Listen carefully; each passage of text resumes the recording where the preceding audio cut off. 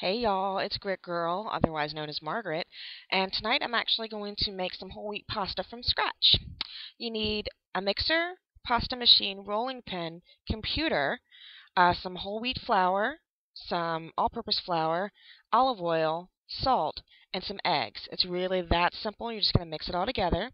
You'll do a cup and a half each of the whole wheat flour and the all-purpose flour.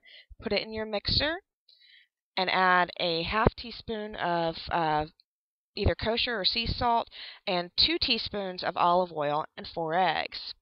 As you can see, I've added the olive oil to a well in the center of the mixer, and I've been slowly adding in the eggs here. Now, I actually had to add an extra egg. It just wasn't quite moist enough for me, but you will figure it out on your own whether or not the dough is actually easy enough to work with. So once it's all mixed together, you're going to cover it with a dish towel and let it rest for 30 minutes. You're going to take it out, knead it into a ball, make sure it's elastic, and then you'll start actually pressing it out into pasta. I have a pasta machine that my mother-in-law got for me for Christmas, and I just love it. Here you can see I've actually already done the first layer of flattening it out using the pasta machine, or you can use a rolling pin. This is on the number 3 setting, which is just a little bit thinner, and this is actually on the number 5 setting, which is the thinnest that I like it. That's the same piece of dough. You can see how long it gets when you stretch it out.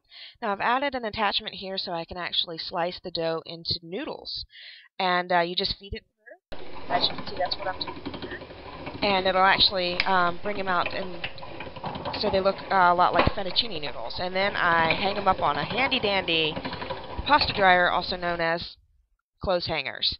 That's all it takes. You'll want it to dry completely before you cook it. And the great thing about fresh pasta is it only takes 2 minutes in rapidly boiling water. Last thing, this right here is the leftovers that I had that weren't quite long enough to hang. They are perfect to put into soups.